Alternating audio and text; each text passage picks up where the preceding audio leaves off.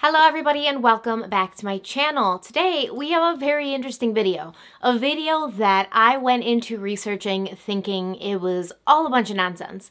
And I found out some interesting things that I want to share with you today. We're talking about Skinwalker Ranch in Utah. But before we get into the video, I want to talk to you about my sponsor, Audible. Audible is an amazing service that gives you access to thousands of audiobooks. Using Audible has been imperative in my research process because I don't have a lot of time to sit down and physically read a book. I'm on the go, I've got kids, I've got a YouTube channel, I've got a lot of things going on, so there's not a lot of time like there used to be in the old days where I can sit down and just crack open a book.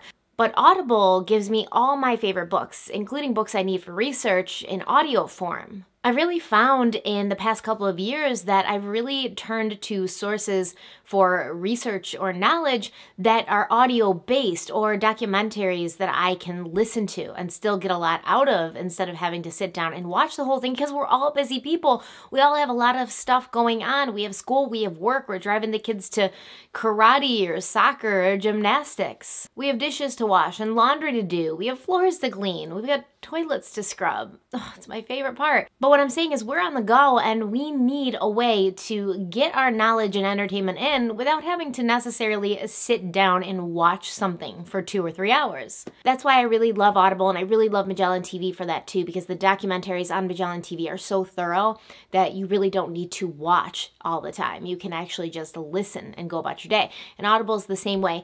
Actually, I used a book from Audible to do a lot of research for the case that we're talking about today. So if you find yourself watching this video and enjoying it and wanting to know more, you can go ahead and download Audible and use your free 1-month trial to download the book Hunt for the Skinwalker by Colm Kelleher, PhD. This book will keep you on the edge of your seat for the entire time that you're listening to it, I promise. And it's legitimately the perfect book to listen to during the Halloween season. Halloween season. Either way, it's going to be perfect. So go ahead and go in the description box, click on that link, and start your 1-month free trial with Audible. Let's get started on the video. So like I said, when I first heard about this, and this was highly requested months ago when I went into the community tab on my page and asked you guys, what do you want to see videos on during Halloween? So many of you came back with Skinwalker Ranch. And I'm like, okay, let me look into this and see if there's anything here. And I went into it thinking, there's nothing there. This is just a folk tale or a fairy tale or just a scary thing that people tell other people to scare them.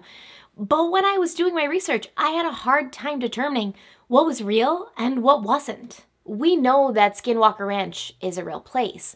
We also know that Skinwalker Ranch and its surrounding area, the Utah Basin, have had many, many sightings of mysterious things happening over the past several years.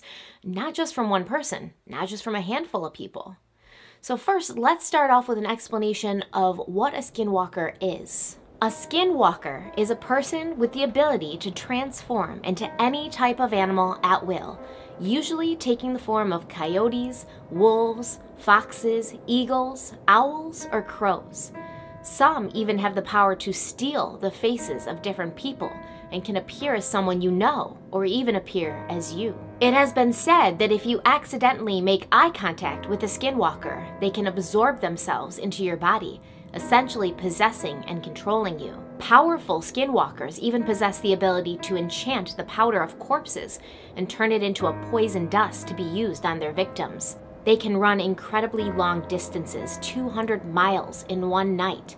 They like to hang around graveyards and have the ability to dig up graves incredibly fast. They also sometimes recruit other skinwalkers, and those who have seen them describe them in different ways. But the most common description is a hollowed-out dog. If you want to kill a skinwalker, the only way you can is to call it by its real and human name. They can also cause sickness or disease in others, read minds, and control others' thoughts or actions. They can control the creatures of the night and make them do their bidding. They can run faster than a car, jump as high as a cliff. They're extremely agile and hard to catch. But when they leave tracks in their animal form, the tracks are larger than a normal animal. It appears that the legend of the Skinwalker originated in the Navajo tribe, but many other native peoples, such as the Apache, Hopi, and Ute, have their own version of the Skinwalker.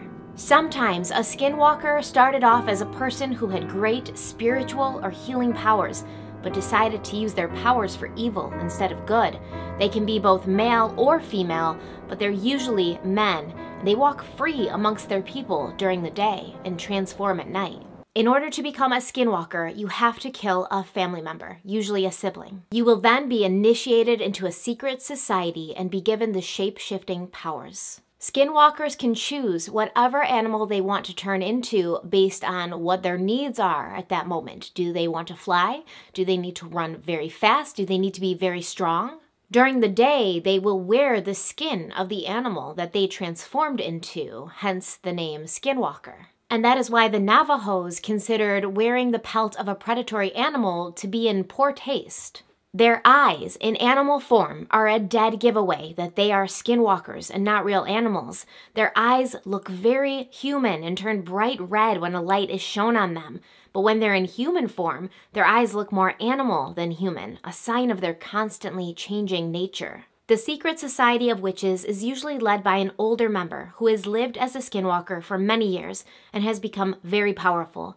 They meet in dark caves or out-of-the-way places to plan their bad deeds, initiate new members, and perform their dark magic ceremonies. A skinwalker will make their presence known in many different ways. Oftentimes, they'll jump out into the road in front of a car in hopes of causing an accident.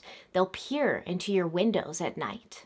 They'll knock on the walls or make scraping sounds on the roof. They kill out of greed, anger, envy, spite, revenge, which I feel is the reason most people kill, not just skinwalkers. But they must keep killing in order to survive, as they sustain themselves on the life force of those they kill. In 1864, the Navajo people were chased off their land by the U.S. Army and forced to walk to Fort Sumner in New Mexico. For the next 4 years, the people suffered from drinking bad water, crops dying, and illness, which reduced their numbers greatly.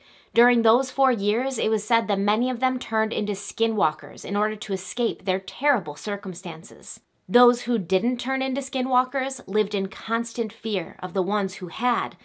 They felt that the gods had abandoned them.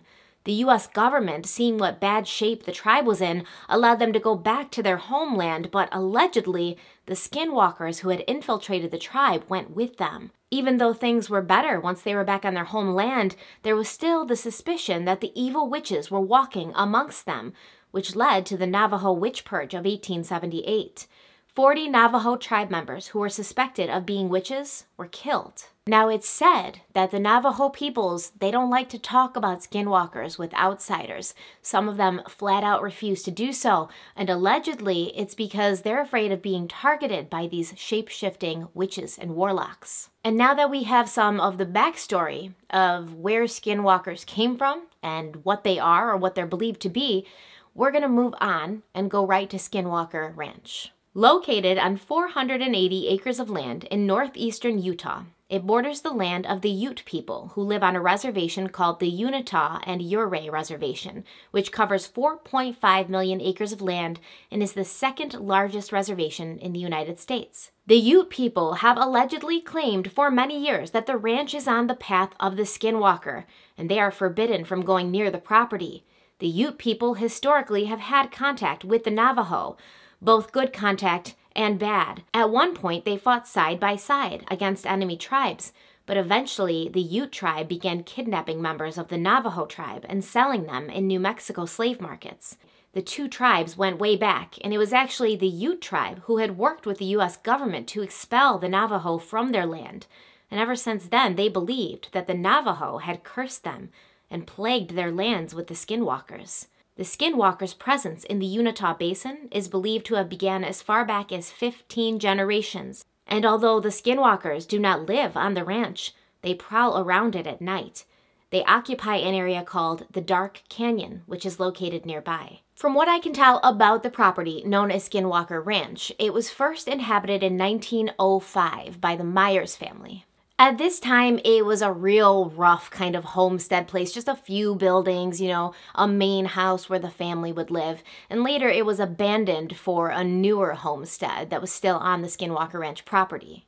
And obviously, just in case anybody wondered, at this point, it was not called Skinwalker Ranch. It would have been called Myers Ranch. Anytime a new family would occupy the ranch, it would go by the name of that family and then the word ranch. So it wasn't called Skinwalker Ranch. But just so we don't get confused about where we are and you guys don't think I'm talking about a whole new ranch, I'm going to keep calling it Skinwalker Ranch for the purposes of being clear and communicative. In 1930, it was occupied by Kenneth and Edith Myers, and they lived there until 1987. During their time at the original homestead and the new homestead, both on Skinwalker Ranch, none of the Myers ever reported any strange occurrences or circumstances, although some of their neighbors did. But in order to really understand this story, we have to give a good idea of time and place. And this is Utah, and this is the desert of Utah, essentially. So there have always been a lot of UFO sightings and weird and mysterious things going on in Utah. I don't know why. Utah just has something about it that seems to attract these strange occurrences. In the 1950s, the Uinta Basin area was host to several UFO sightings. In 1978, the Deseret News printed a story detailing several witnesses who had seen one floating over the village, about 10 miles away from the ranch. In 1964, a local businessman named Paul Peterson saw one as he was leaving a neighbor's home in Immigration Canyon. It was floating above him in the sky, and he watched as it drifted over and down until it hovered right above the driveway in front of him. Inside, he said he could see figures watching him, and they looked like normal people until they spoke to him telepathically, asking if he wanted to come with them. He answered them back by thinking his response, saying that he couldn't leave because he had a wife and children who loved and needed him. They told him, in his mind of course, that it was okay, and they floated back up and left. Another Utah resident, Ray Kelsey, reported that in the 1970s he was working on an oil field when he and 250 other workers witnessed a UFO floating above an oil rig. That oil rig would later explode, and Kelsey and the others were told not to report the incident. And there are hundreds, thousands more stories just like these of Utah residents who genuinely believe that they've witnessed something extraterrestrial, something that's not of this world. A filmmaker local to Utah named Trent Harris said you can't throw a rock in Utah without hitting someone who's been abducted. And of course he means abducted by aliens or extraterrestrials, not abducted by other humans. Apparently this area of Utah, and especially the area of Skinwalker Ranch, is and has been a hotbed of paranormal activity for years. There are reports from the 1700s of Spanish explorers in search of the Spanish Trail crossing over the land that would one day, many hundreds of years later, occupy Skinwalker Ranch. At night, while they sat by their campfires, they reported seeing strange lights in the sky. And remember, this was the 1700s, so these weren't searchlights or planes or helicopters. But like I said, Skinwalker Ranch wasn't always called Skinwalker Ranch, and when our story takes place and things start really getting crazy, Terry and Gwen Sherman lived there, and they called it Sherman Ranch. Terry and Gwen moved in with their children in 1994. The Myers had left the ranch in the 80s, and it remained vacant until the Shermans purchased it from them. They had moved from New Mexico after Terry had gained a reputation for being an accomplished breeder of Black Angus cows. There are also a lot of reports that the Shermans were Mormons, so they left New Mexico and they came to Utah specifically looking for a place that would be more accepting of their religion and their lifestyle. They weren't polygamists, so when I say lifestyle, I don't want you to immediately jump from Mormon to polygamist, but they were not polygamists. They were just Mormons, and Utah obviously was a very Mormon-friendly state. But when they bought the ranch, there was something that Terry Sherman found very strange. He was sold the property under some conditions, most specifically a condition that he wouldn't dig on the property before first requesting permission from the Myers, who had been the previous owners. And he thought about this for a while, thinking it was kind of strange that you could own a home, a ranch, and all this land, but you'd still have to seek permission from the previous owner before digging on your own land that you owned. But he was like, whatever, I got this place for a great price. My family needs a new start. I want to start breeding these cows, making money. This is going to be fine. I'm sure it's just some weird superstition or some family tradition. And he didn't think anything more about it.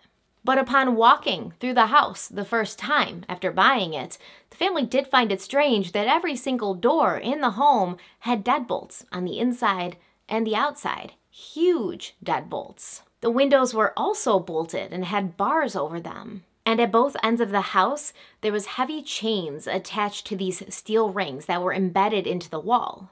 Terry assumed that the previous owners must have had large guard dogs that they kept chained up there. That, in combination with the heavy bolts on the doors and the windows being barred, he assumed maybe the previous owners were just really paranoid people. But the strange events started the first day the Shermans moved in. As they were unpacking boxes from their truck, the Shermans spotted a large animal in the distance, moving their way. As it got closer, Terry and Gwen Sherman stopped what they were doing and watched as it ran towards them. They were trying to figure out what kind of animal it was. It was much too large to be a coyote, and wolves were not typically seen in that area of Utah. Terry's father, who had been helping them unpack the truck, also stopped what he was doing and walked over to join Gwen and Terry as they watched this animal lope towards them. And when the animal was about 50 feet away from them, it stopped and they were able to get a better look at it. Its gray fur was wet from running through the damp grass, but it was much bigger than your average wolf, almost 3 times bigger than any wolf they had ever seen.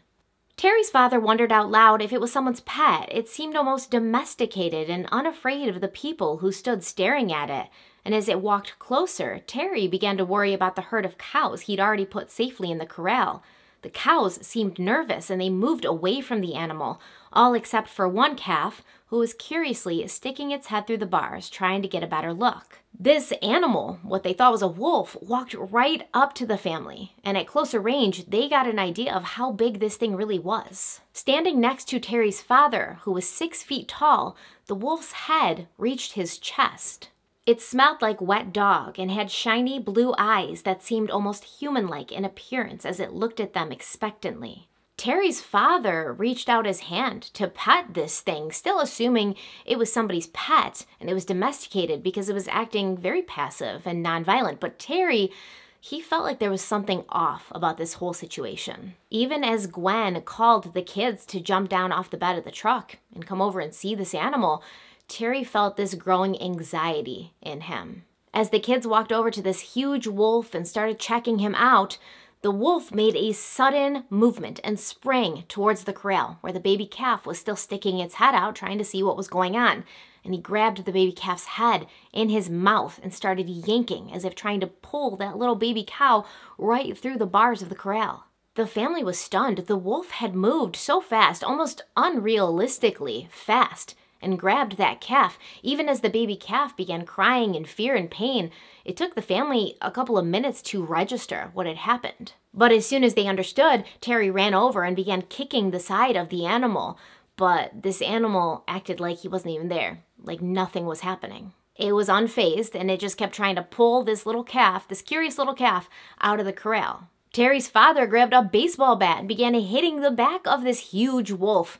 Once again, unfazed, acted as if Terry and his father weren't even there, weren't hitting him, weren't kicking him. Terry shouted to his son to get his Magnum revolver out of the truck, and once his son did and Terry had it in his hand, he fired 2 shots at this wolf, right into the side of the animal. But the wolf didn't do anything.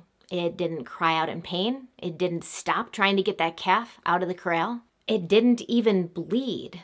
So Terry Sherman fired another shot at the wolf, and this time the wolf did react, but not in the way you would expect. He slowly released the calf from his mouth, turned and fixed the family in his icy blue stare. Terry knew that this wolf should be dead, or at least very badly injured, but it seemed more annoyed with them than anything. Now Terry was concerned that the wolf would try to attack them, so he raised his gun one more time and shot a bullet straight into the wolf's heart. This shot did cause the wolf to back up about 30 feet, but it was still standing and still staring at them. As the wolf's gaze moved slowly from the family and back to that little calf in the corral, Terry whispered to his son to go get his .36 caliber shotgun from the house. This was a more powerful weapon, and Terry knew, or at least he thought he knew, that no animal could survive a shot from this weapon. But when the shot rang out and hit its target, the wolf didn't fall to the ground, the wolf didn't die. It just stood there and kept staring at the family, staring at the man who had just shot it. So they're all obviously freaking out now, right? They know it's pretty much physically impossible for an animal, even an animal at that size, to survive that many shots from 2 different guns.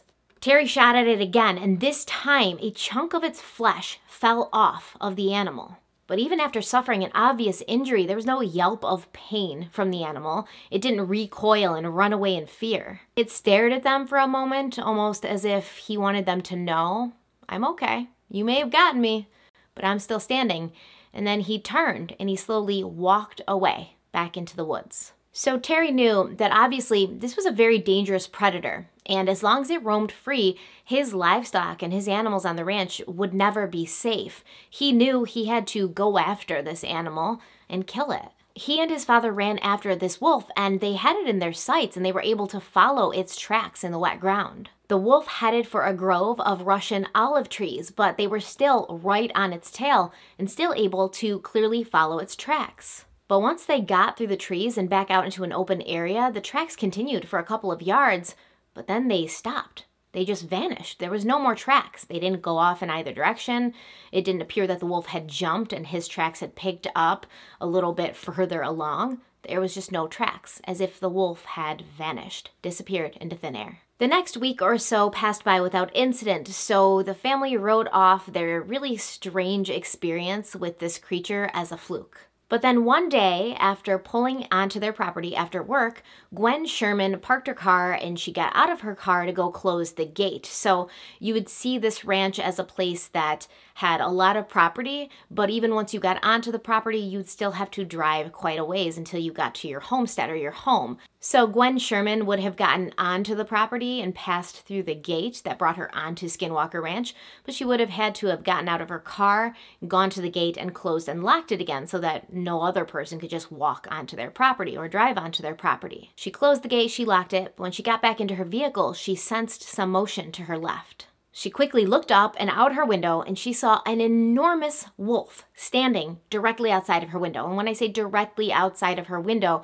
when he breathed, he left condensation on her window. It loomed over her. It had to bend down to look into her window. It was so tall. It wasn't the same animal they'd seen a week before, but it looked very similar with the same human-like blue eyes. Behind it, another darker animal lurked, watching. This animal looked less like a wolf and more like a dog, but it looked like a really strange dog. It was very big to be a dog, but its head seemed so much larger than it should have been for its body. Obviously feeling terrified and not knowing what to do, Gwen Sherman pushed the gas pedal and got the heck out of there. When Gwen and Terry went to the tribal office to complain about these ginormous wolves that were prowling on their property, they were told something that shocked them. They were told that wolves hadn't been seen in that area of Utah for over 70 years. They were told that they must be mistaken. They must be seeing coyotes. And the series of strange events that happened to the Shermans while they lived on this property would not end with massively large animals lurking on their property. They would see all sorts of strange animals that they didn't think even existed, or definitely didn't exist in that area of the world. Tropical birds that would be sitting in trees, strange-looking spiders that would be seen but then never seen again. One time they spotted what they thought was a hyena, but it had a fluffy tail like a fox, and it was running around their horse corral and spooking the horses. Things would disappear and then reappear again in different places, in the most unlikely places. One day, Gwen went to take a shower and she locked the bathroom door behind her, and like most of us do, she took her towel and her hairbrush and put them on the sink so they'd be there for her when she got out. But when she got out of the shower, her towel and her hairbrush were completely gone. She thought to herself, I must not have brought these in, I must have imagined it, but later she found her hairbrush and her towel in the freezer. One day, she came home with bags of groceries, and as most of us do, she emptied the bags and put all the groceries away. She walked out of the kitchen for a few moments and came back in a couple minutes later, only to find that all the groceries she'd put away were now back in the bags. Gwen thought she was losing her mind. She thought she was going crazy. She thought she was having memory issues. She considered going to a doctor until one morning, Terry Sherman came into the kitchen where his wife and his kids were eating, and he was mad. He was like, "Where'd my pole digger go? Who took my pole digger?" He'd been using it, and a pole digger is to basically, it's exactly what it sounds like. It's to dig holes that you would put poles into. So he was using it. He put it to the side, turned his back for a couple of minutes, and when he turned back around to grab it, it had vanished. Obviously, Gwen and the Sherman kids were like, "We've been in here eating breakfast the whole time. We don't know where your pole digger is." But several weeks later, that 70-pound pole digger was found in a tree. 2 days later, Terry's pliers disappeared off of a fence he was fixing. The family would wake up to find strange holes dug around their property, and these were not little holes. These were massively big holes, but they looked almost as if they'd been cut out by a cookie cutter. Just very precisely, the holes' borders would be very clean and smooth, and there would have been several hundred pounds of dirt that these holes contained. Unseen forces whipped around the ranch. You couldn't see them, but you could feel them. A stranger came over to the ranch one day and told Terry that there was some spiritual forces at work on his ranch, and he requested Terry's permission to meditate on the ranch. Terry thought, this is kind of weird, but whatever. What isn't weird nowadays on this ranch? So he and his son brought this strange guy who wants to meditate on their ranch out to like the middle of a field, and they were like, "Okay, go ahead, meditate." And then they kind of walked away and watched. Most likely they were making fun of him together, like, "Look at this guy meditating in the middle of our field." But as Terry and his son watched this man silently meditating, suddenly they all felt this force ripping through the meadow. Some unseen force was hurtling itself at this man who was seated and had his eyes closed. And just before it would have run right into him, it stopped short in front of him and roared in his face like a lion. Like I said, this was an invisible thing, but all three men who were present saw it, felt it, and heard it. And when I say saw it, it's because it was running through a meadow, so there was tall grass and things, and they could see the grass moving as if something was running through it. They just couldn't see what it was running through it. Obviously, the guy who was meditating was completely terrified, and he got off that ranch as soon as possible. The same thing would happen in the canals and the streams and things that were on the property. The family could often see things splashing in the water, as if there was someone walking through the water or running through the water, but they never actually saw what it was running through the water or splashing in the water. And there were these orbs that were their constant companions on the ranch. All different colors, different sizes, some benign, some not so much. There were small golf ball-sized red orbs and baseball-sized clear orbs with blue liquid inside of them that crackled and caused the house's electricity to react to it. The blue orbs were the worst. Whenever they were around, those who saw them would experience intense feelings of fear and anxiety. Even the family's dogs seemed to cower when the blue orbs hovered nearby. These orbs seemed to like teasing the dogs, flying close to them and then shooting away when the dogs tried to catch them. And the family, of course, had multiple sightings of unidentified flying objects. Terry's nephew was visiting for a few weeks, and one evening at dusk, Terry, his nephew, and his son walked around the ranch as they normally did at night to check on the animals and make sure they were okay before going in for the night. Terry spotted the lights of a vehicle about a half a mile away, and he and the boys walked toward those lights to check it out. He had seen these lights on his property previously before, but he'd written it off as somebody who'd taken a wrong turn and gotten lost. But now as he kept seeing them, he thought it could be somebody who was trespassing on his property, most likely illegally hunting there. As they got closer, the vehicle seemed to switch directions and started moving away from them, which Terry found odd because it was completely dark now, so he didn't know how the vehicle or the people in the vehicle would have seen him. So they changed their pace and they sped up, but as they got closer and Terry kept his eyes on these lights, he noticed how smoothly the lights were moving. And that was very odd to him because the terrain that this vehicle would have been driving on was very bumpy and uneven, and you would expect to see the lights kind of bouncing around if they were attached to a vehicle that was driving over uneven ground. And even at 200 yards away, they could hear no engine sound. And if this was a car, they should have been close enough to it by now to hear the sound of this vehicle's engine. As he was considering this, the lights lifted off the ground a little bit before going back down. The three of them began running now towards the lights, seeing them lift and fall a couple of more times. Terry suddenly realized that the lights, which he had thought were attached to a car, were raising up and going back down in order to go over the fences that were on the property. And what kind of car can jump over fences? Eventually, the lights reached a wooded area that a car or a truck or any kind of vehicle wouldn't have been able to drive into. Terry was sure they were about to apprehend the intruders. But then the lights lifted higher and higher and higher until they were above the 50-foot trees. And as they looked up, they could see the outline of the object that was attached to the lights.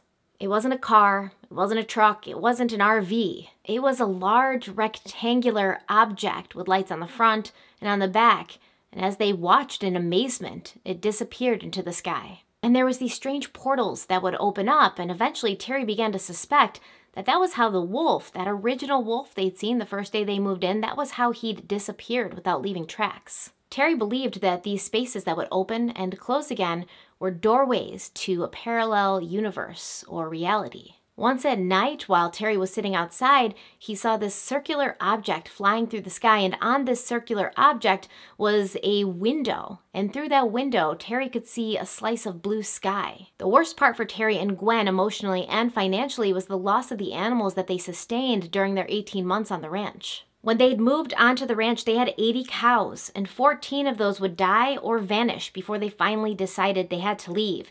These cows were not just dying of natural causes. Terry would find them mutilated and destroyed. One cow had no signs of injury besides a hole bored through its eye. Others were found sliced up with their body parts or organs carefully removed. But in all these cases, no matter how gory it should have been, Terry Sherman found no traces of blood. The last straw for the Shermans came when those ominous blue orbs were taunting their dogs one night. This time, as these blue liquid-filled orbs teased the dogs, they led the family's pets further and further away from the house until they all disappeared into the trees. Terry called after them as they ran away, but they didn't listen, almost as if they were transfixed by something. And he could hear them yelping in the forest, but he was obviously too scared to go in after them. The next morning, he ventured into those woods to find out what had happened to his beloved pets, and all he could find were 3 circles of burned grass with what appeared to be the gooey remains, all that was left of the 3 dogs.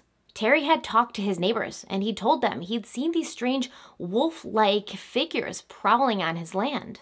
One of Terry's neighbors told him he wasn't crazy. These things existed. They were out there, but no one would ever believe him. But the Shermans did decide to go public with what was happening to them at that ranch. They gave an interview to a local paper called the Deseret News, and they talked in detail about what they were experiencing, hoping someone local would have insight into what was going on. They published an article in June of 2006 titled "Frequent Flyers," talking about the area's long history of strange happenings and the Shermans' struggle in a home that they had not even lived at for 2 years. In it, they explained how Terry has connected the many sightings of UFOs to what was happening with his cattle, and how financially crippling it had become for him. These were not your average cows. Terry bred and raised award-winning certified Black Angus cattle that cost about $2,000 a pop, and he was bleeding money at this point as they disappeared or turned up dead. After the article published, and as the news spread about the creepy circumstances happening on the ranch, people began showing up there to see for themselves. One woman walked right onto their property, walked right up to the homestead, and told Terry that she was clinically insane. And as they were talking, a tree nearby began to shake violently. The woman pointed at the tree and told Terry fearfully that it was filled with legions of demons. The Shermans knew it was time to go. They couldn't be successful or profitable or happy living on this ranch, and frankly, they were scared to death.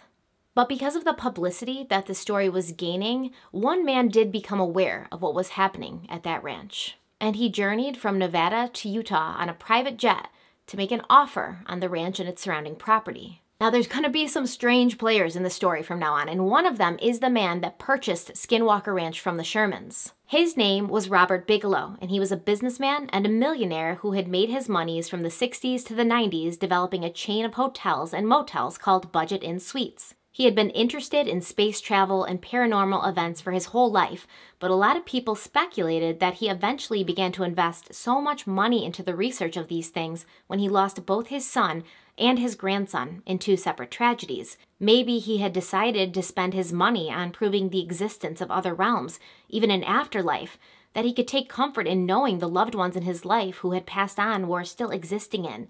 And maybe one day he'd be able to communicate with them. And even if you want to say it's strange or crazy, Robert Bigelow was and is an extremely intelligent man who was not trying to be a part of anything that didn't have a scientific basis to it. In 1995, he founded the National Institute for Discovery Science, or NIDS for short. NIDS was a privately financed research institute that focused specifically on fringe science such as paranormal events and ufology.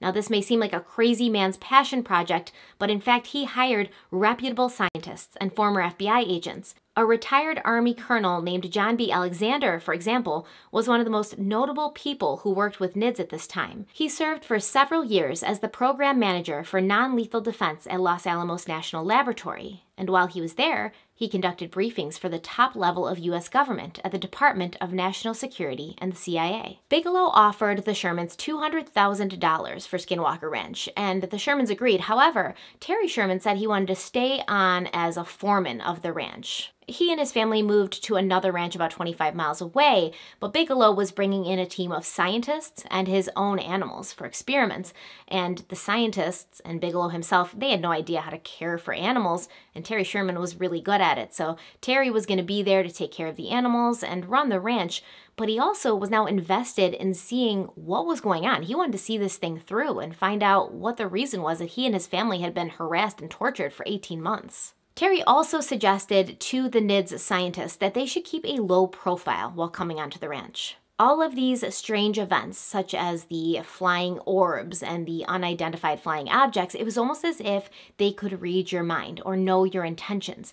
If they knew you were trying to see them or trying to chase them, they would disappear. So if they really wanted to witness these strange events, they would have to come in and kind of keep their mission and their goals on the down low. However, NIDS didn't really do that, and I'm not even sure it would have been possible. They brought in a ton of scientific equipment to measure what was happening on the ranch. There wasn't really a way to keep a low profile when dozens of new people were coming onto the ranch and unloading all of these technological and scientific instruments from their cars and their vans. But the whole objective of the NIDS team was to recognize that there was a lot of allegations about what was happening in this place, and they wanted to see if these things could be measured and proven scientifically.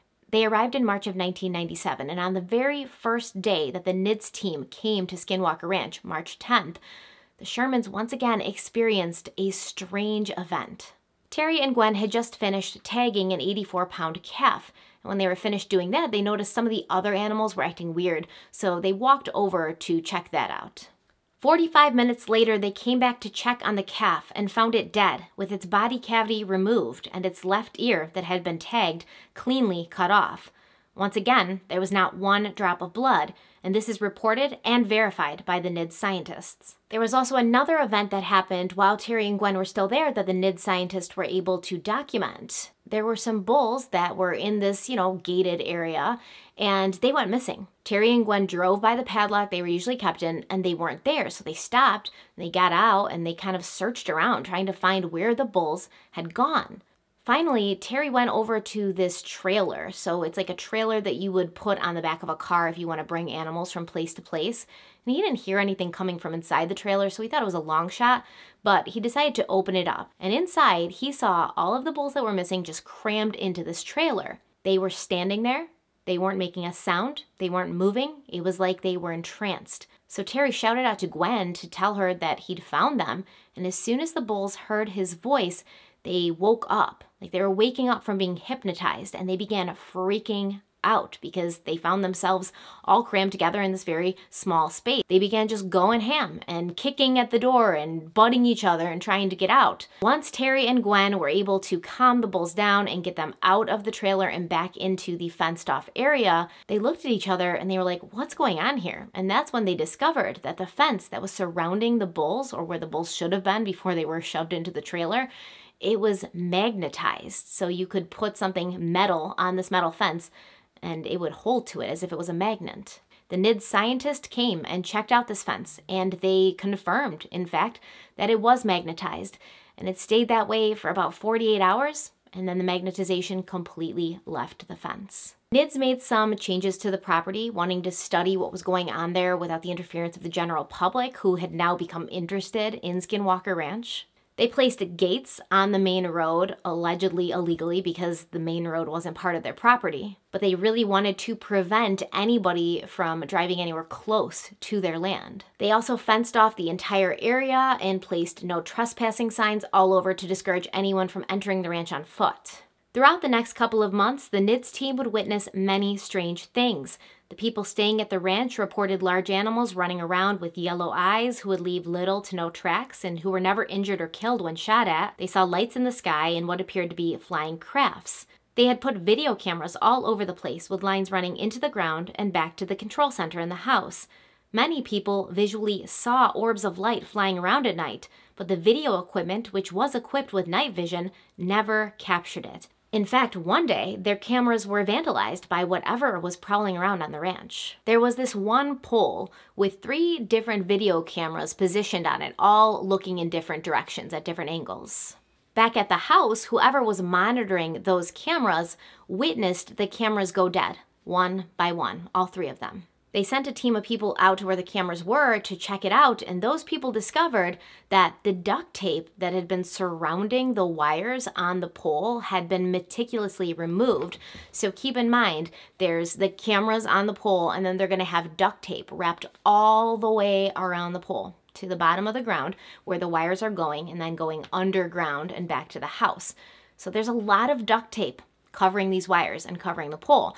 They want to obviously protect the wires from falling off or being blown around by the wind, and they also want to protect the wires from the elements like rain or wind or snow or cold. There wasn't just like one tiny piece of duct tape holding the wire in place. This pole was wrapped around with duct tape, and somehow, in a very short time, someone or something had come and completely removed the duct tape, not ripped it off. There wasn't pieces of duct tape left. They'd somehow managed to take the duct tape off as if it had never been there. The wires on these 3 cameras had been cleanly cut. And what's more is not one piece of this duct tape was ever found or recovered. And they looked all over the ranch to see if somebody had grabbed the duct tape and then dropped it when they were running away. Maybe they could kind of guess what direction that person had gone into, but they never found another trace of that duct tape. So they said, okay, no big deal. We've got cameras all over this place. We've got cameras facing this pole where these other cameras were on. So we for sure are going to be able to see who did this. They checked the camera footage. They went to the time when the cameras had stopped working, which was about 8:30 p.m., and they saw nothing, absolutely nothing. All they saw were the 3 red lights that were on the cameras, the lights that would suggest that they were on and recording, just completely blink out at the same time at 8:30 p.m. On the camera, they could also see some of the ranch animals kind of standing around the pole that the 3 cameras had been attached to, and they made no sign of seeing anybody. Normally, if a person walked up to, a herd of cattle, the cattle are going to be like, who is that? What's going on? They're kind of going to react. But these cows made no reaction, made no sign that something or someone else was there. But someone or something had clearly been there because the duct tape had been removed. The wires were cut. Another time, one of the scientists who had been staying on the ranch claimed that one of those clear orbs with the blue liquid inside floated near him and spoke to him telepathically and told him, "We're watching you." The team reported hundreds of incidences and anomalies that they encountered while staying on the ranch. And they handled these obviously in a scientific way. That's what they were there to do. And these weren't UFO hunters. These weren't guys who walked around wearing, hats made out of tinfoil. These were legitimate, respected scientists who went to school for years to learn how to handle things in a scientific way. What they really needed were these events to repeat themselves, because that's how you study an event and that's how you figure out what's going on and what's causing it. This way you can find out what's similar about this instance that wasn't similar about this instance, or what seems to be the common denominator when this thing keeps happening. Is it raining when this happens? Is it nighttime when this happens? But the really tough thing that these scientists faced while they were staying on Skinwalker Ranch was that no two events were ever exactly the same. They were all seeing the same things that should have been impossible, and it frustrated these people because they could find no scientific reason for any of it. In 1999, NIDS set up a hotline encouraging those who lived in the area around Skinwalker Ranch or in, the nearby town of Desiree to come forward and let them know some of the things they'd experienced in their lives. They got 5,000 calls reporting incidences such as cattle mutilation, shapeshifters, ball lightning, Bigfoot sightings, crop circles, various lights and orbs, and unidentified aircrafts. In 2004, NIDS wrapped up at the ranch as these occurrences were happening less and less as the time went on until they weren't happening at all. Some believe that the presence of the scientists on the ranch caused whatever was living there to move on to another area where they weren't being monitored and watched. But that was not the end of the interest in that piece of land. In 2016, Robert Bigelow sold Skinwalker Ranch to a company called Adamantium Holdings for $4.5 million. Who is Adamantium Holdings and why did they want this ranch? Well, first of all, if you're an X-Men fan like I am, you'll know that adamantium is the fictitious material that makes up Wolverine's claws and bones. So it's definitely sketchy and a little suspicious and creepy right off the bat that this company that bought Skinwalker Ranch in 2016 is called Adamantium Holdings, and that the name of their company is based on a fictitious substance. And it appears that the person who owns this corporation wants to remain anonymous, which has caused a lot of speculation online as to who he could be. He appeared in the documentary Hunt for the Skinwalker, but you can only hear his voice, which is disguised, and see his hands. Some people believe he could be Richard Branson or Elon Musk, even the British pop singer Robbie Williams. Apparently, Robbie Williams has gotten his name thrown into this mix because of his friendship with Robert Bigelow. But at this time, there's really no evidence to support or deny who this person could be. What we do know is that in July of 2016, a representative for the company named Thomas Winterton went to a Unitah County Commission meeting and asked to have Hicken Ranch Road, which was a public road that went through Skinwalker Ranch, vacated and made into a private road due to the rampant trespassing issues they had been having. The place now is locked up like a fort. There's no way to really get on that property, which obviously adds to the mystery of the whole thing. In 2018, this man, Thomas Winterton, made an online public statement in response to the rampant speculation that had been going on the internet. Here's what he said. As I am under an NDA, I am very limited in what I can say, but in light of several of the past posts, I will just set the record straight. First and obvious, the new owner or owners does not want to be identified. The new owner or owners are very successful and intelligent. He, she, they have gone to great lengths and expense to keep their identity private. There have been layers added and precautions taken to ensure privacy. Because no public dollars have been used in purchasing or maintaining the ranch, it really is none of the public's business who owns it. I understand the curiosity, but that does not supersede a private entity's right to remain private. The owners have set up Adamantium, hired a law firm to manage it, hired a real estate management company to oversee it, and have done everything through third-party contractors. Even the manager of the ranch was chosen and hired by the real estate management company. When I submit an invoice for my consulting, I submit it to the real estate management company. So pretty much this Thomas Winterton person, he's not even saying whether this owner is a man or a woman, even though it was clearly a man in the Skinwalker documentary, but he's going at great lengths to make it as obscure as possible, so you could really never guess who it was, and he's being very specific and insistent when he's saying they want their privacy, they don't want you to know who they are, or why they bought the ranch, or what they're doing there, and they have a right to that. So I did some research into Adamantium Holdings. Of course I did. On the company's main page, if you look in the About section, it claims that the Adamantium Group is a multidisciplinary company focused on architecture and real estate and supervised by a man named Manolo Rueda. It goes on to say that this man, the CEO, has spent the last 20 years working in luxury, but for the last 3 years, he's been focused on pro-health construction, researching and studying energies, connections in physics, mathematics, geometry, cosmology, quantum mechanics, biology, chemistry, as well as anthropology and ancient civilizations.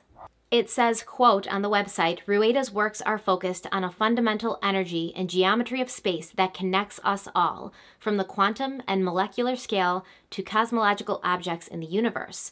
In Rueda's theory, gravity and electromagnetism are unified, something predicted by the inventor Nikola Tesla and confirmed by the Sidney D. Agavalio 2016 intervallic theory of physics and quantum. So that's weird, right? If Rueda is the one in charge, and he is the man whose voice we heard in the documentary and whose hands we saw in the documentary, what does he want with Skinwalker Ranch? If for the past 3 years he's been studying things like mathematics, physics, energies, cosmology, quantum mechanics, chemistry, it seems strange.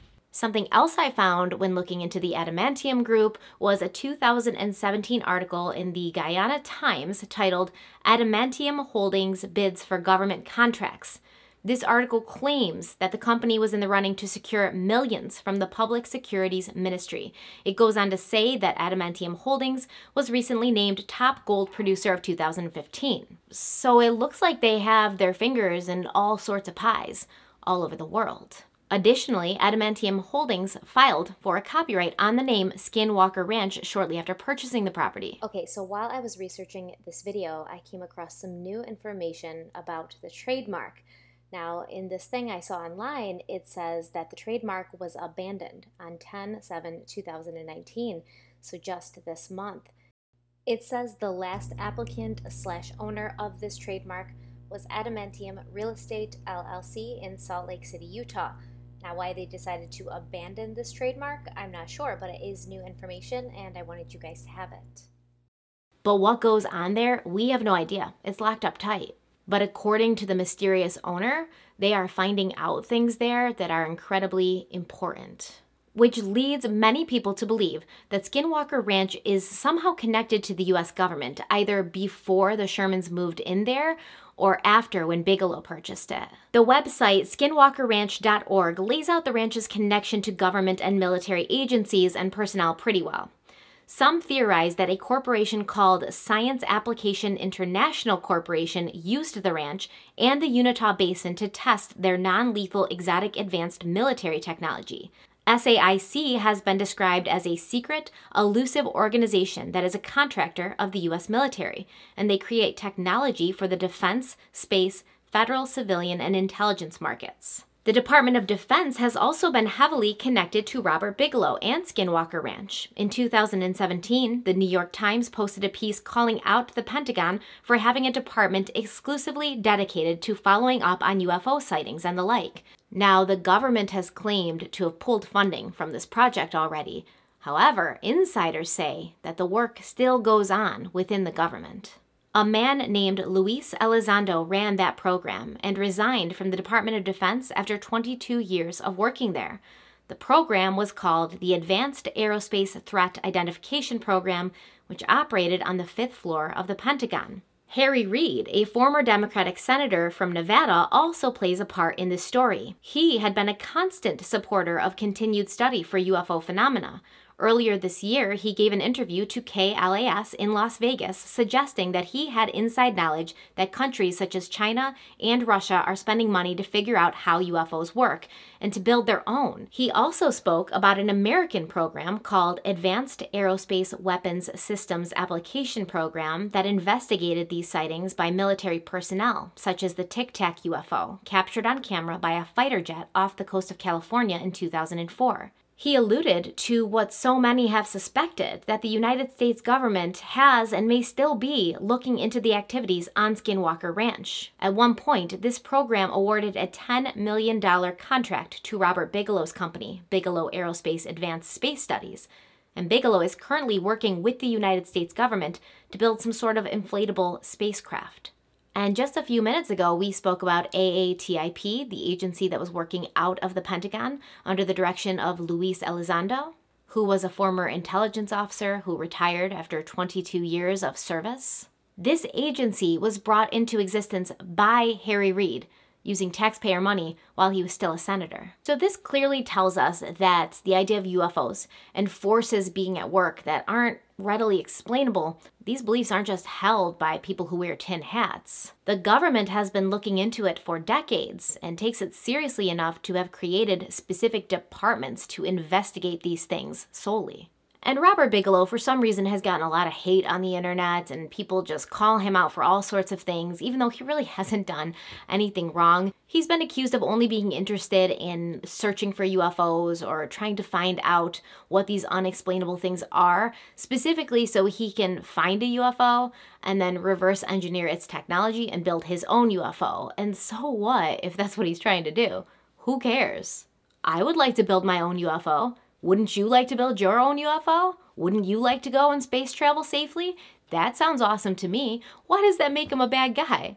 But these theories are similar to Bob Lazar's claims in 1989 that he'd been hired by the government to study the 9 alien spacecrafts they had hidden away at Area 51, with the specific intent to figure out how they worked and how they were built so that the government could create their own. And who is connected to Bob Lazar but George Knapp, the very same journalist who was buddies with Robert Bigelow, and who was allowed exclusively to be on Skinwalker Ranch and report on what was going on there.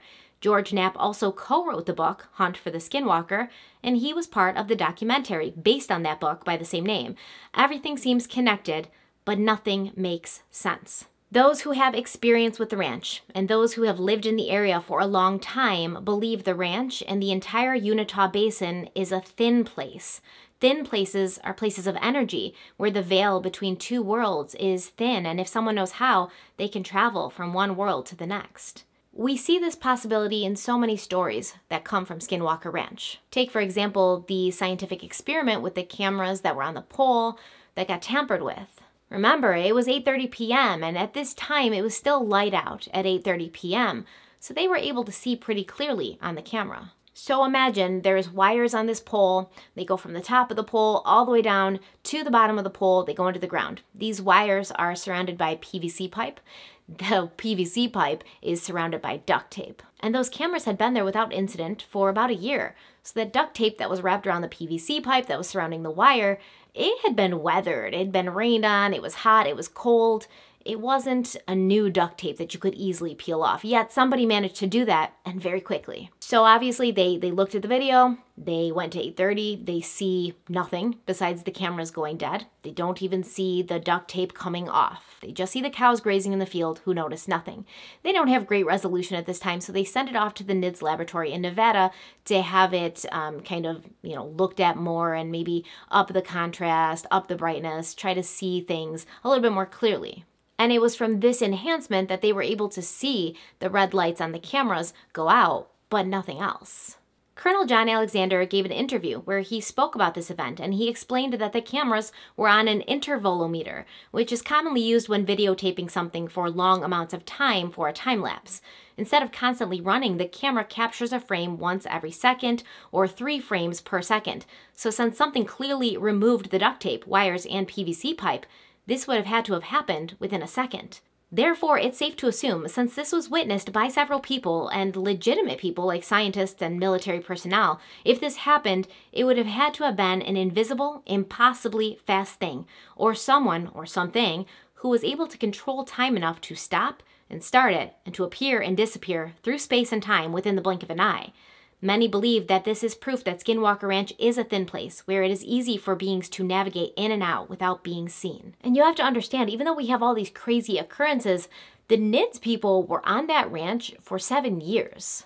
And most of the time, nothing was happening. They'd go months and months without any incident at all. And every time they saw or experienced something, that same thing would never happen twice to the same person. As scientists, it was their mission and their job to quantify these things so they could be studied, but they were unable to do that. Sir Arthur Conan Doyle once said, "Once you eliminate the impossible, whatever remains, no matter how improbable, must be the truth." So I guess what we kind of have to accept is that these things are actually happening on Skinwalker Ranch, or every single person involved is lying. The Shermans, Robert Bigelow, George Knapp, Colonel John Alexander, the entire NIDS team, the new owner of the ranch, whoever he is, all of these people would have to be in on it together, communicating regularly together to keep their story straight, and pushing this lie on the general public for years. And that just seems to me so improbable. And that's why I struggled with this research when I was doing it, because there's so many people involved. And a lot of the scientists, we don't know who they are because of the fact that they were legitimate scientists and they wanted to go on and do work in the scientific field after they left Skinwalker Ranch. So they kind of didn't want to be connected with Skinwalker Ranch for fear of being blacklisted by the legitimate scientific community. So a lot of them, we don't know who they are, but a lot of them, we do know who they are. Ex-government employees, military personnel, scientists who have PhDs and studies under their belts. Why would all of these people lie? Why would they make it up? Why would they be in on such a grand scheme? And I mean, you'll find people online on YouTube who go to Skinwalker Ranch or like hang out outside of the bounds, and they'll be like, oh, we're here, you know, we're digging in the dirt, because apparently if you dig in the dirt around that area, it will bring the skinwalkers out because they don't like that. Or we're, you know, lighting a flame, and then they hold up like a lighter or something because that's supposed to draw them out too. But once again, you have to remember, and Terry Sherman told the NID scientists the same thing, it seems as if these presences on the ranch, they don't really want to be noticed. They don't really want you to see them or catch them in the act. They're just there living their lives, and you happen to be there too, but they're not trying to be seen by you, except maybe for those blue orbs who were messing with the dogs all the time. But in general, the stuff going on there, they didn't want to be seen. So if you're there specifically trying to catch them in the act for one night, you're probably not going to see anything. The NID scientists were there for 7 years, and there'd be months that went by without them seeing anything or anything happening. And I do have to say that I am a person, and you may judge me, don't come for me. I believe in multiple universes. I believe in parallel worlds. I think it's such a cool theory. It's such a cool thing to think about. And the fact that there may be multiple versions of yourself living in multiple universes, just making different decisions and ending up in different places. It's so cool and interesting. And I love that. So is it possible that Skinwalker Ranch and the Utah Basin may be in this thin place where the veil between the two worlds is incredibly thin, and you can kind of see each other sometimes, but you're not really living in the same world? Because you have to think about it. If we have multiple universes, currently we are in the same space, I guess, or presence as the other multiple universes, and our other selves or our other people in different universes are moving along with their lives around us. They're just doing their own thing, but we can't see them and they can't see us. Is it also possible that they're seeing UFOs and creatures or people from other planets? I definitely also believe that there's life out there in the universe. I don't believe that there's life in our own universe, but you have to think about how many different universes are out there, and to logically know what lays outside of the bounds of our universe, and to still think that we as humans on this earth are the only living things in the entire multitude of universes that surround us, is kind of self-centered. We can't be the only ones. There have to be people out there, or creatures out there, or other forms of societies, or other forms of people. I don't know. It's so cool to think about, and definitely very possible. The fact that the government had agencies created specifically to study UFOs, and specifically military personnel sightings of UFOs, because the military are constantly coming across UFOs and weird things that they can't explain. They're flying in their planes all the time. They're in the middle of the ocean at night on their big Navy ships. You know, the military are always running in to these kinds of things. And there was an agency created specifically to gather their accounts and their sightings and study them. But now the government wants to kind of backpedal a little bit and be like, no, that's not what it was for. And we pulled all the funding from that agency. Like, it's not happening anymore, but we have it on good authority that it is still happening. So I don't know. Let me know what you guys think about that. There was so much more that happened, and so much more to the story that I couldn't cover in this video. So I highly suggest, if you're interested, go to skinwalkerranch.org. Read or download on Audible the book Hunt for the Skinwalker. The documentary Hunt for the Skinwalker is also really good. I made Adam watch it with me, and I don't know if I've ever told you guys this before, but Adam is like the opposite of me. He's not superstitious. He doesn't believe in ghosts. He doesn't believe in energies or spirits or anything like that. He's very, very logical.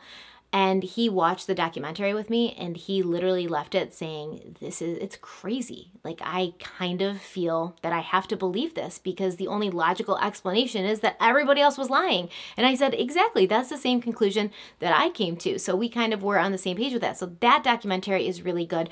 But be careful, if you go searching online, be prepared to get lost into a rabbit hole that seemingly never ends. There's so much online about it and so many people who are really interested and obsessed with kind of getting to the bottom of this. But keep an open mind, because like I said, if there's one thing we can be certain of, there's something else out there. We know that there are many other universes outside of our own universe. And we also know that time travel is a scientific concept that we may not be technologically advanced at this point to accomplish.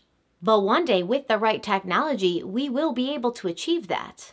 So if we know that, which we do, we'd have to assume that those in the future, our future selves, our future societies, have already figured out how to use time travel. And they may be traveling through time to visit us. That could be why alien spacecrafts are always described by so many different people as looking different.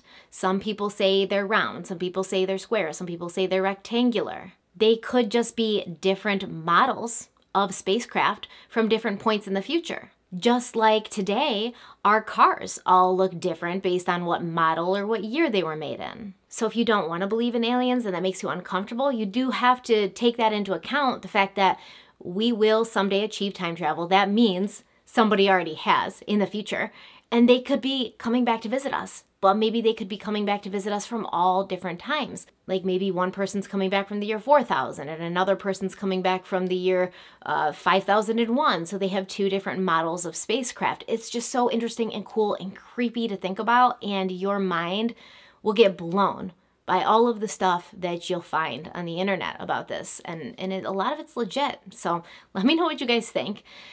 I definitely encourage you to read the book at least, or listen to it on Audible, or watch the documentary. It's perfect for the season. It will definitely freak you out, but it'll also leave you thinking about yourself, the world, the universe, your place here.